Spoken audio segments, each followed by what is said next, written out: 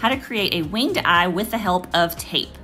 First, you're going to use a skin-friendly tape like this Nexcare brand. Just take off a short piece, apply it to the edge of your eye in an angled fashion, then take your favorite liquid liner. I'm using the NYX Epic Ink Liner here. I like to start from the top of how dramatic I want my wing to go and then connect it down towards the lash line into a small triangle. Then you're going to rub it along the rest of the lash line to connect it to your triangle. Then wave it off, make sure it's completely dry before you remove the tape. Then once you do, voila, a nice sharp winged eye.